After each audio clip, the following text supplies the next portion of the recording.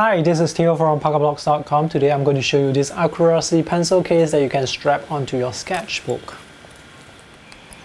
This is a case I bought a few years ago for my A5 sketchbook. This is my portrait format A5 sketchbook. And this case comes with a rubber band behind that you can use to strap it onto the cover. And you can carry the case and the sketchbook together. So the rubber band for my case is starting to become loose over the years, but when it's new it's quite tight. So that's something to take note of. And this case is available for A5 sketchbook, and recently the Accurasee also released a case for the A4 sketchbook. The thing you want to check is whether or not that case fits the landscape format or the portrait format.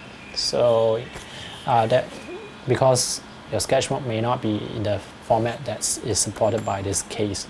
So let's take a look at what are the features of this case. There are a few pockets. There's one zip pocket here, which is quite big.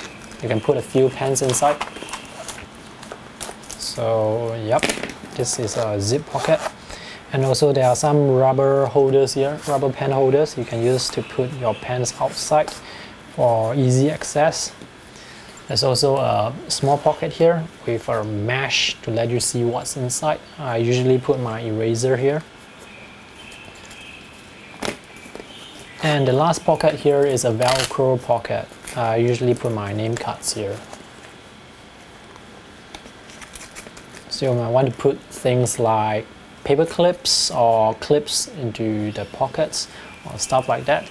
That would be quite handy. So yeah, this is a very simple design, very easy to use and not too expensive. So if you find that you need something, a product like this to go with your sketchbook, I think this is quite nice. Very compact as well.